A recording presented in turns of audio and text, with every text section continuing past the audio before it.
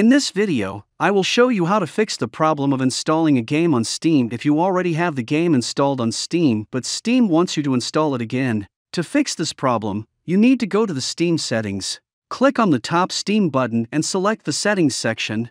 In this window, select the Downloads section. After that, you need to click on the Steam Library Folders button.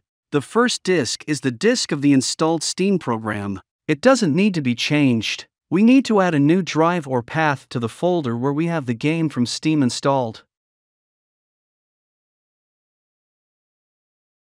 Select Let me choose another location and click Add. After that, specify the path to the disk or folder where the installed game from Steam is located. Select the folder where the Steam Apps folder is located and press Select.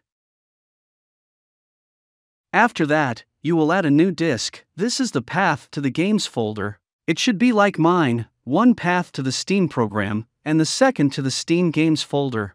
After that, the Install button will change to a Play button and you will be able to launch your game without reinstalling.